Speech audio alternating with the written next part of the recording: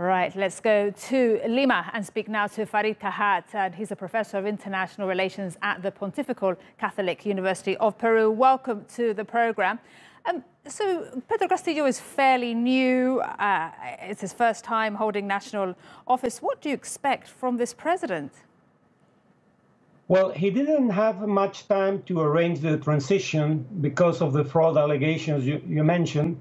And he hasn't have a cabinet yet. I mean, he's taking office today, but his cabinet would take office on Friday.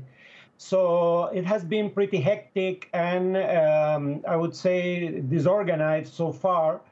He has an opposition that is not particularly constructive. Part of the opposition has called quite loudly for a coup against him, even before he took office.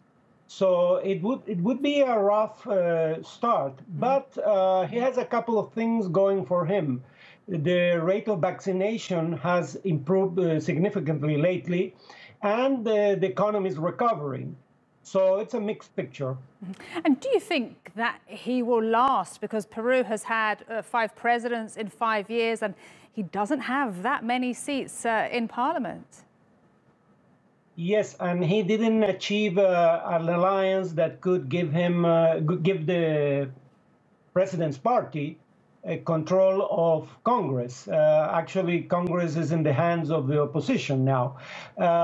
So my guess is that the first year would be decisive.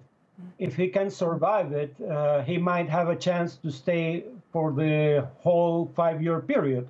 But I mean, not only there have been calls for a coup even before he took office, there have been already calls for vacating him. I mean, we have something similar to American impeachment, and we had already 2 presidents deposed through that means. So, as I say, I think it's a matter of seeing what goes on in the first few months. That would give us a clear picture of his. I mean, what can happen next? Indeed. And what do you think his first order of business should be in those first few months, his priorities? Well, the Delta variant of the COVID, of the virus that causes COVID-19 is already in Colombia. So it might be a matter of days before it's found in Peru. And we will have a 3rd round of the pandemic probably next month. So that's the utmost priority, without any doubt.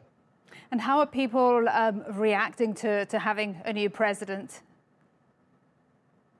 Well, the country is still divided. He won by a little bit over 50% of the vote in the 2nd presidential round of elections. And his approval rating is around the same margin. So it's a pretty divided country, and I don't see that changing in the near future. Farid Kahhat Kahhatt speaking to us from Lima. Thank you very much indeed. You're welcome.